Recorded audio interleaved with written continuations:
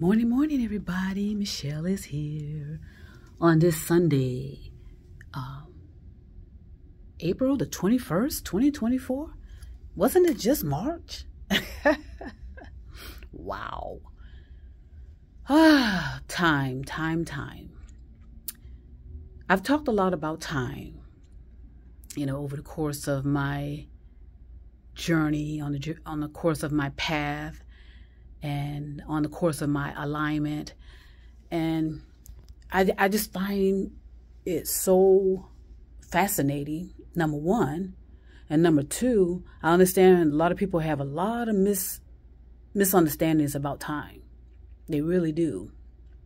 And a lot of people plan a whole lot of stuff and believe that their plans will fall in a line, just in a line, not alignment, but in a line, exactly how they believe it will be. And that's fine when you set your goals. I mean, come on. This is what we've been taught. And a lot of it is just erroneous. A lot of it is just a bunch of rambling. And a lot of it is just swirling, keeping you swirling, and not allowing you to escape or release yourself from a lot of dogma, a lot of unproven results. And in most cases, people are lying to you, manipulating you, indoctrinating you. Stealing is the big thing now. That's a big thing for people for some reason. Everybody is stealing things. And when I say stealing things, I mean that on a figuratively and a metaphoric level, not only literally. Where it's just more rampant now for some reason. And I sense desperation too as to why it's done. Make sure they're not dry. I sense some type of desperation, because the veils are being lifted. I could sense that. I can feel that. And that's something internal that I'm picking up, along with everything else I said. You have to include your logic into everything that you're considering, everything. Like I said, what you hear, see, taste, logic, rational, is it reasonable? Yeah, abstract, subjective, object. You have to ask all of those kind of questions. And then once you do that, then it's usually crystal clear what can happen and what cannot happen. It's not magic, and it's not a lot of a lot of delusion, illusion. I mean, it's the same concepts, the same, it's the same formulas that you have to use. And anyone that goes outside of that, when they're attempting to tell you something, okay, they're lying to you. They're using you, manipulating you. And I'm going to keep talking about this for a while, because there's so many people that are afflicted with this, being unable to think for themselves. Okay, I'm not going to be holding hands. Of course not. Of course not. That's just like a parent. When I was a young girl, I just wanted to know what's going on. What's going on? I was asking a lot of questions. Sometimes when I would go to the teacher to ask certain questions, I had a hard time formulating my sentences. My sentences. See how sentences. I would get all nervous, and the teacher would say, "Michelle, just come back later, and then we can discuss what's going on. We can discuss what's going on with you, and this and that and the other." Because I would get so excited, and it's like, wow, what's going on here? And so that's why libraries were so important for my development. And it's a sad situation that, they're being tampered with. They're being used as a pawn. It's always an agenda behind why you do not want to educate people, especially young minds that need it so desperately. And you have to reach them at a certain time. You have to reach these young people at a certain time. Okay? So my efforts are to help the adults do whatever they can to reach the children. I cannot, I don't want to be necessarily responsible for other people's children, okay? So I rather help adults do that, okay? I decided not to have children on my own for a legitimate reason, which a lot of us are going to discover that in the near and distant futures. And we're going to realize what we've done. And we're going to be rolling in our graves, as they say, or turning in our graves because of what we've left behind for our descendants and our children, and how, you know, the damage has been done. Okay? So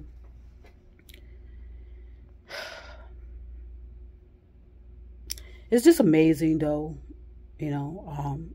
Like I said, I get so excited about knowledge, and I get so excited about learning things, but I had to learn to calm down, you know. So meditation was the perfect thing for me, you know, to calm it down, Michelle, calm it down. So, and it helped me to, you know, trust myself more, because a lot of things were happening. Stand by.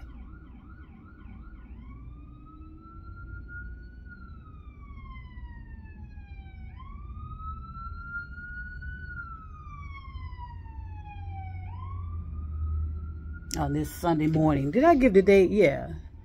Making all that noise on this Sunday morning. April 21st. Yeah, it's Sunday. So, yeah, so I had to just calm myself down, relax, because I was excited, actually, more so than anything else. Definitely, I just wanted to understand what's going on, you know. So I had to really go through the process of figuring out on my own. I really did. There is no shortcut to that. There's no shortcut to learning and developing. So anybody that comes along and tell you, okay, in 6 months, you know, you're going to be a millionaire,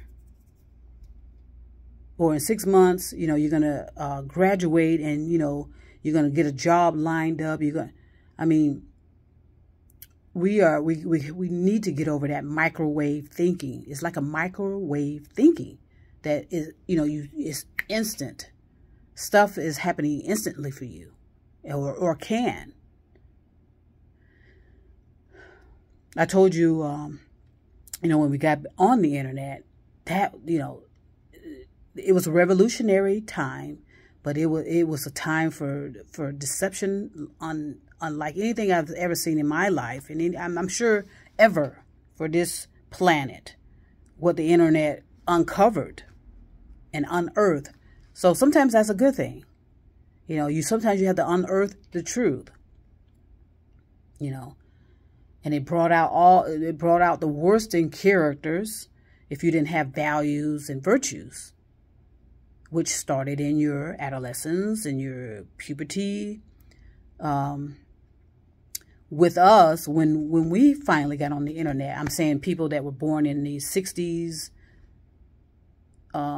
maybe 70s, and, you know, 70s, 60s, 50s. We should have, and for the most part, a larger number of us were raised in homes where we develop values and virtues, you know, from our parents. The parents modeling that behavior, the culture modeling that behavior. And in the culture, you know, the culture had all kind of complexities of people, you know, which I loved, you know, from all walks of life, from all backgrounds, from this, that, the other. We had the predators there, like I keep saying. The criminal elements were there. But there was something different about that than now. There's something different about that caliber of people back then than now. You know, and I think it's because that they, even though there's a whole lot of stuff going on around them, they still managed to develop themselves into wonderful, genuine, good-hearted, continually developing human beings. Meaning they may have made some mistakes. Sure, they need to. They may have been misrepresenting this. We all were hustling, back then. Now is a different hustle, just like anything else. Right now, what we are saturated with is this encasement of negativity, of thinking modes, these get-rich schemes. I'm the all-powerful one. One person or a group wanting to take over.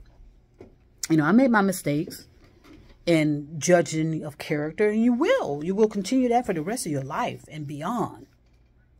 Someone presenting their judgment of character is the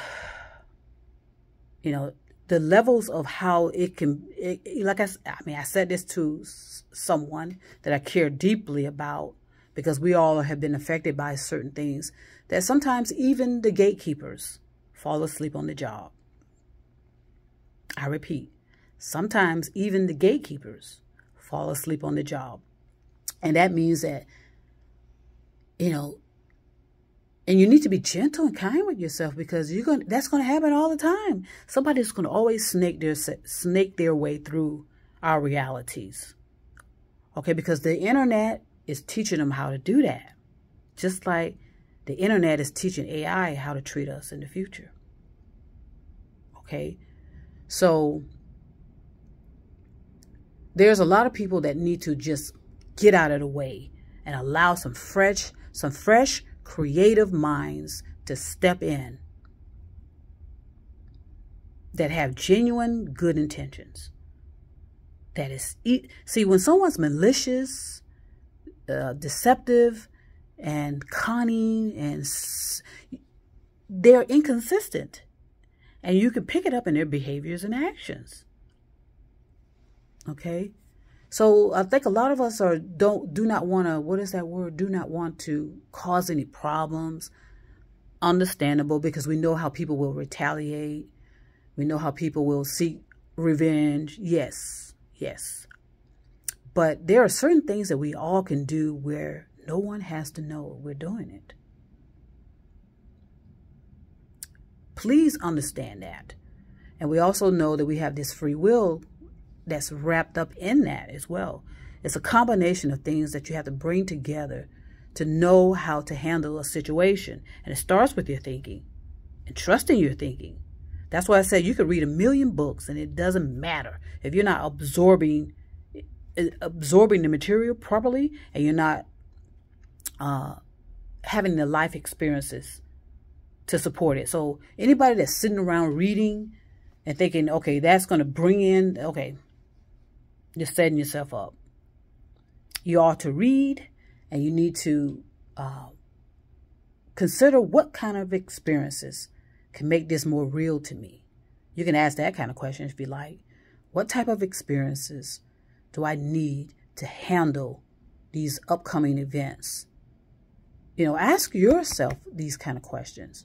And then your consciousness, based on your developing of it, I point back here again, it's just a habit. But your consciousness is going to allow experiences to come into your life to where it'll all make sense to you. But a lot of us are not paying attention to that. That's why I put out a type of meditation to a group of people that I care about. I sense that they are, because a lot of them are mothers, a lot of them are married, and I think they're going to be able to benefit from so many things that are opening up for all of us, because they are asking these kind of questions. They know something is going on doesn't make sense. They know that there's contradictions all over the place, but they know that they need to keep a job, because it's kind of illogical to lose your job over theories and opinions. That's illogical, but that's what's happening. So that's why you have to be creative. Okay, you have to be creative, because you know what theories and opinions are and what they mean. They don't mean a goddamn thing. How about that? Theories and opinions don't mean a goddamn thing. Okay? But theories and opinions can get the ball rolling, can get your thoughts, flowing. And so that's why you have to be creative. Going out, I said this a while ago, going out and protesting in the streets is dangerous and outdated. Dangerous and outdated. With all this surveillance all over the world, with satellites looking right in on you. Okay? And it's true. So you're supposed to separate your theories and opinions from your job anyway. Why are you bringing that into work? Go into work, do what you are paid to do, and get the hell out of there. And work on something in a creative fashion to do with you individually.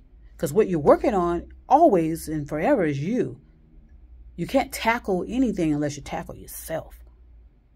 So think about what you're doing. Kind of release some of the extreme and, being so extreme and tight. And just stand in a space of comfort. Just stand there and ask yourself, okay, what is really going on here? Allow yourself that honor to just stand there, sit there, lay there, and ask yourself, okay, what is really going on around me? What are my intentions? Am I seeking attention? Okay. Am I attempting to look better than I am? All that's getting exposed. Is anyone paying attention? If you allow certain people who have self-created their own demise without interfering in it and such, yes, you can make authorities know. You do need to contact the proper authorities and document that you have. Please document what you have. And be safe about it. If you can get video of it, okay, fine. If you get audio of it, fine. But be reasonable about how you do things, and notify the proper authorities if you need to. Get a book out, to journal. Put the date and time, and what what you were attempting to do and what happened, and just document it for yourself. Notify the proper authorities if you need to, if you feel safe in doing so. Okay, because because I said this, and it's true. Certain entities are not about protecting and saving us because they can't. They don't know how. They know how to use the technical skills, the toys, and all that stuff coming. They don't know and understand that it's human beings that they need to protect and serve, and animals too. But a lot of attention sometimes seems to be going towards animals, but that's going to backfire too, right? Because you're going to be left with a choice of to starve or not. And I'm just going to say that and let that go. So theories and opinions don't mean a goddamn thing. But theories and opinions can get the ball rolling. And so that's where you come in and see how you can resolve things. Change your mode of thinking. Sometimes you may have to change your environment. Okay. Sometimes you may have to, change your association, who you're associating with. And that's going to happen a lot too, with the people, because so many people are fraudulent and they lie about, their skills and abilities, and I know sometimes we don't have time to be checking people out. They sound good, but what's the evidence? And I'm telling you, not to be beating up on people, but 20-year-old, 30-year-olds and below, okay, you ought to be properly discerning them properly before you take their talents as such. There are so many so-called young people from back in the day that were given these opportunities, whether it's more so in entertainment, you know, in Hollywood, you know, in the land of make-believe. And a lot of those young people have been destroyed in their consciousness, and they can barely function now as adults. They can barely function as adults, but they did fantastic in a movie. You know, some of them won Academy Awards as young people. You know, and just imagine being a little innocent eye of a young person that's about the same age as that person, and you see on television all this attention they're getting, all these awards, and how they get their own sitcoms, how they have their own albums. I mean, the list goes on. And where are they now? Some of them have all passed away before they made it to adulthood, or while in the young adult stage. So we need to reconsider about these 30s and unders. And why are we hiring them and paying them all this money? That's just, you know, there are challenging things ahead that a lot of us are not going to survive. And I know we all have this this misunderstanding about our lives and what it means to be a human being and what it means to be spiritual as well. A lot of people are not going to see that and understand that. But as time goes on, and if you're paying attention to nature, nature is pointing you to the right direction of what can happen to you. But hey, if you want to, if you believe when you're dead, you're gone, all right, you're dead and you're gone. Okay, for me, that's not I don't have such a belief. I trust what nature tells me, more so from certain human beings anyway. You know, talking to the dead. Okay, that's impossible. And it's fraudulent, charlatan, dangerous. And eventually what happens to people like that who believe they're talking to the dead, they end up becoming so despondent and depressed. They realize that they knew it was a facade anyway, and it's catching up to them. And then they're going to succumb to their own creation, sadly. There's not a goddamn thing any of us can do about someone that has taken themselves in such a delusional path of life. Not a path. It's not a proper path of life. You know, it's a interference of the path. In other words, they didn't like what they saw in the mirror, apparently. And I can guarantee you, in most cases, that's what it is. So they'll just make up these things about, because they'll hear someone else saying it. And that's where the internet has come in and caused all of this lying about, you know, people. That's why I say, tell your narrative before it's stolen. But if you're telling a false narrative, that catches up to you as well. You know, if you have genuine intentions, think about, okay, what are you doing to people? Am I causing harm? What's the benefit of what I'm doing? You know, and make a decision. You have free will. Do I want to continue to be acting this way? Like if you work in a job, you know, that you're concerned about their culture or how they're treating their employees. Okay, first of all, is there documentation to support that? Is there, you know, can you find someone to help represent you in these battles with your job? I understand all of that. I was into that when I had some issues in my former employment. You know, sometimes you do have to wake up some of the so-called pyramid style leadership. Sometimes you have to interrupt that.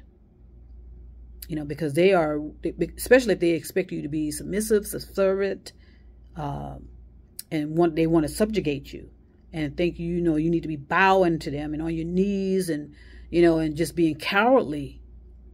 You know, sometimes some jobs expect that. They're usually government run type jobs, whether it's on the county level, city level, state level.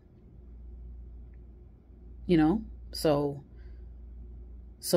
I say, I mean, I'm not saying not to fight those battles, but you need to change your mode of thinking about, okay, demonstration does not work. Demonstration put you in danger, the environment in danger, innocent people in danger. Okay, and then it can hurt your chances of, you know, being taken seriously, you know, at some point, because you are what, you know, if you have to be careful about the company you keep.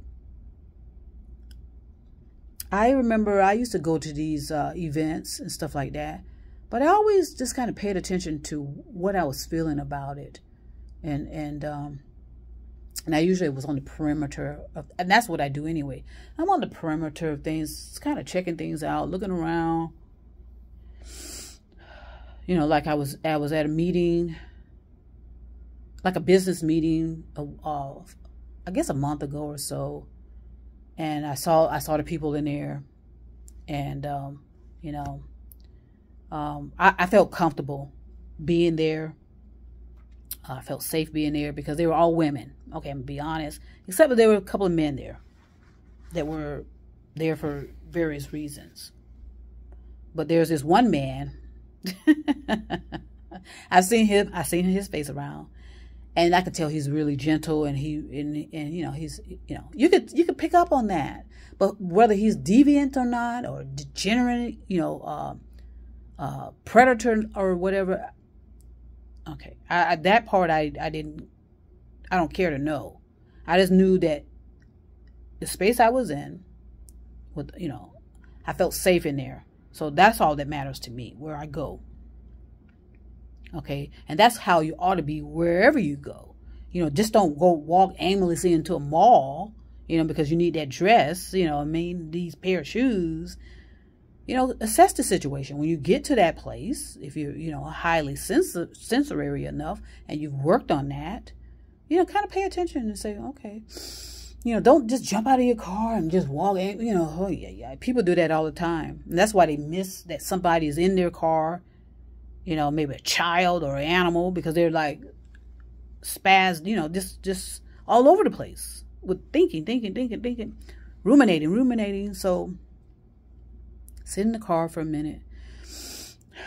All right, look around. Does it feel safe to you? Okay, and park in such a way where if you need to get out of there quickly by, you know, getting out of there, you know, park appropriately as well. You know, take back some of your own responsibilities for your safety and not rely on law enforcement, not rely on security, because law enforcement and security have enough on their plate as it is, and because of that, they have been just vomiting mishaps after mishaps, you know, making so many mistakes because they do not understand people. They do not understand human beings that they're attempting to protect and serve. That's just, is that offensive to say that? Nah. Because a lot, like I said, I know a lot of they bring in a certain caliber of people into certain entities within the government, whether it's on a state, local, city level, whatever, that fit a certain narrative and have a certain bias. You know, they have a certain bias about how certain people look, how certain people act, and they have these bias testings, you know, this and that and the other. There's just a whole lot more involved in the process instead of having it business as usual. It's not business as usual. Okay, so let's just interfere where we find it's appropriate to interfere. Do not interfere with someone that's creating their own demise. Wish them well. Separate yourself from them. If you need to notify proper authorities, do it creatively, do it safely. Because a lot of that is going to start happening, and it's going to be rapid. It's going to be so many things going on, and not to mention that you need to be paying your bills, putting food on the table, and everything else. Make sure you can get from A to B.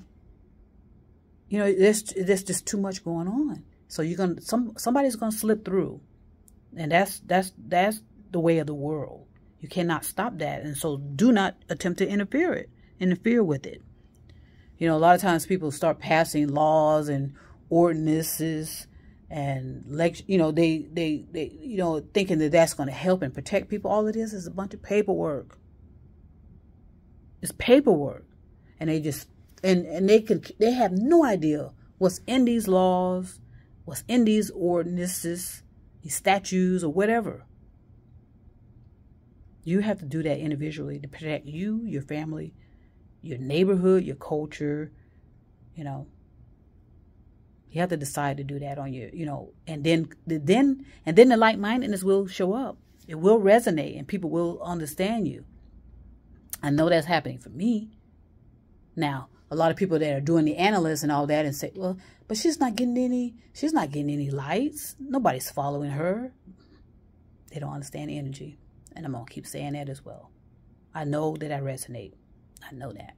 So, once again, I like to come on through, share my experiences, share my acquiring wisdom, the acquired knowledge, and how I was able to cultivate certain things, contemplate certain things, properly meditate and properly ruminate, grounded myself in my reality, literally, figuratively, and metaphorically. Like I said, walk around barefoot as often as possible, but not on pavements and sidewalks. Walk, in your home. Unfortunately, your home is protected from the elements from outside. But, make sure you keep your home clean as well. That's important. Clean your floors, or have your floors clean. Keep your environment clean as best you can. Keep yourself healthy. Don't be extreme about food. Don't be extreme about exercising.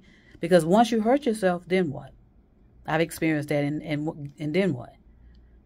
So, just be kind and gentle, and be reasonable about your behaviors and actions, and trust yourself, okay? So I'm going to go ahead and close this out by sending peace and love all over the stars and moon and mountains in the universe.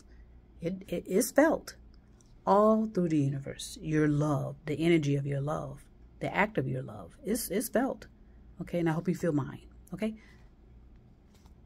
I'll be back. Trust me.